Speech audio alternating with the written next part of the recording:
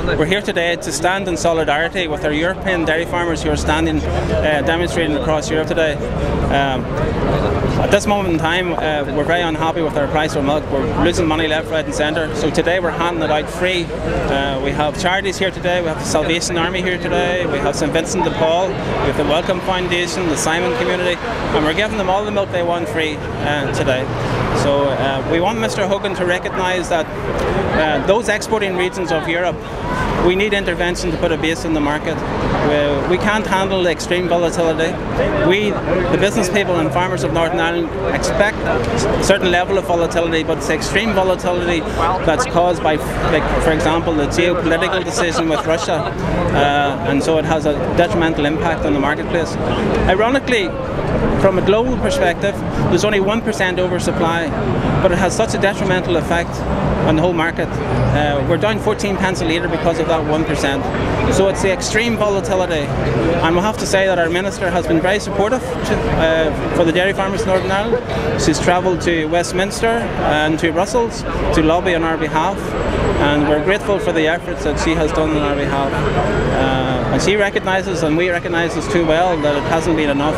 And we're calling Mr Hogan to come back to the table and as a priority to introduce intervention. I'm here today to support the dairy industry.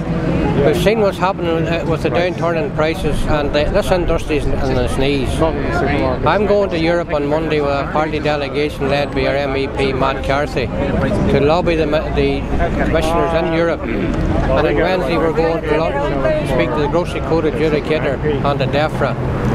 Now DEFRA needs to accept there's a problem here, which they haven't done so far. Our own Minister Michelle O'Neill has been doing Trojan work and trying to get intervention levels lifted and get them raised. And this is what needs to happen here. Otherwise we're going to see an industry here depleted.